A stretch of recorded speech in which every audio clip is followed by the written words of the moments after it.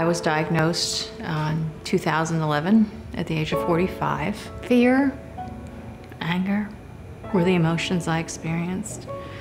Well, my oncologist came into the hospital room and sat next to me and she said, "You have metastatic breast cancer." And I said, "Okay." And I thought that meant I get to leave the hospital. There's my diagnosis. And she said, "It's not curable."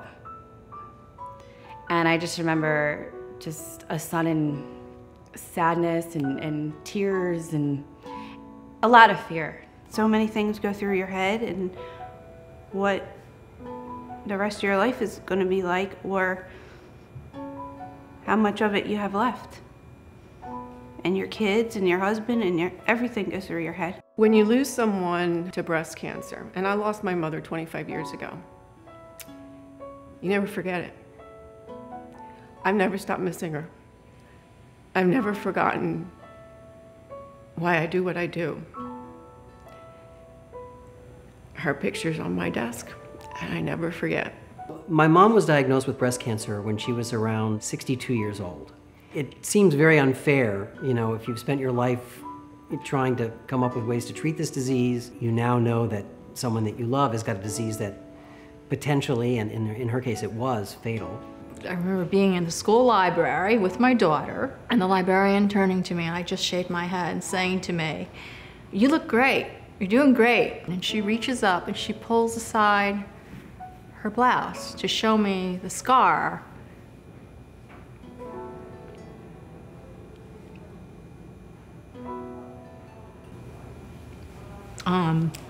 Because she was now a 15-year survivor.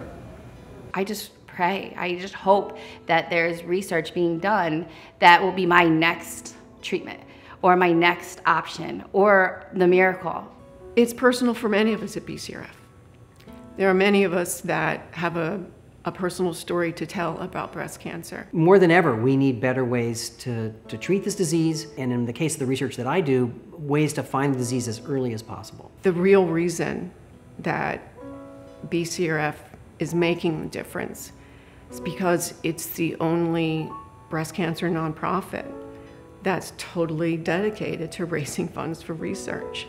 The first time I learned about BCRF and I realized that so much of their money goes to research that could help metastatic breast cancer, it just made me be so grateful and want to be so involved. It's really important for scientists to know that they have a source of funding that's going to keep them going so they can stick with a project that might be a bit risky but has a big payoff at the end.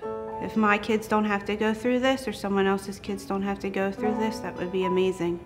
It's my hope that someday, when my daughter grows up, she won't have to face the decisions that so many women have to make when they are given a breast cancer diagnosis. Maybe there won't even be breast cancer.